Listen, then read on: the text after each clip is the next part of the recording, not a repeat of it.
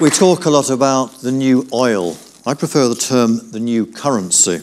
This better reflects the value of personal information, and it reminds us that it's personal information supplied by people that has pumped billions and billions of dollars and pounds into the Googles, Facebooks, Amazons, and many other giants of the digital economy.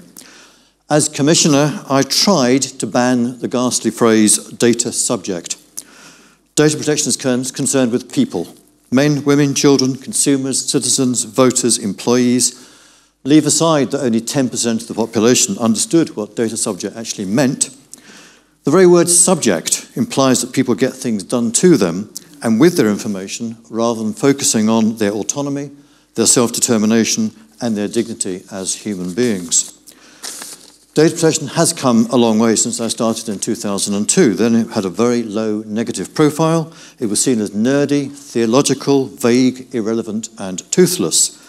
I consciously, deliberately tried to dumb down the subject, to raise its profile, and to secure new powers for the office. People see information as an asset.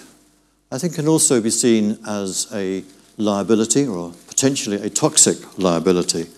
I used to say time and time again, getting it right with data is a matter of not complying just with the law, a matter of enlightened self-interest. And it's not just about security and security breaches. It's about unacceptable sharing of data, mistaken identity, mismatches, inaccuracies, out-of-date data, discriminatory profiling, stigmatizing people through wrong inferences from data mining, analytics, and so on. Getting it right is all about three things. You have to have the paperwork right, the right policies, procedures, contracts, compliance arrangements. You have to do that.